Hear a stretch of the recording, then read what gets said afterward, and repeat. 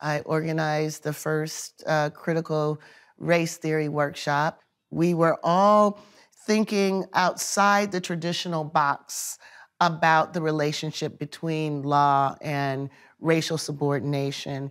And when we came together, we were able to articulate some of the common themes that held all of our work together.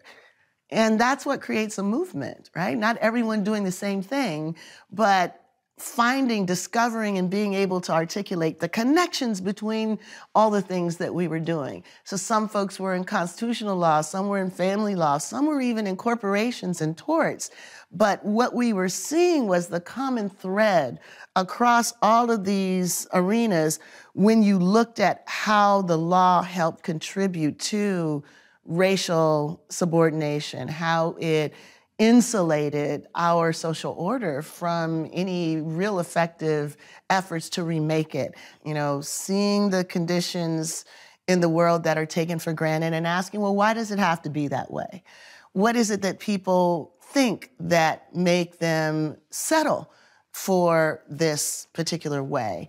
And how can we rethink it to open up new possibilities? So insisting on that, continuing to do it, sometimes getting in trouble for it, but being in community with other people who are doing it with you is what led to critical race theory. It's what led to intersectionality. And that's what's led to this moment right now.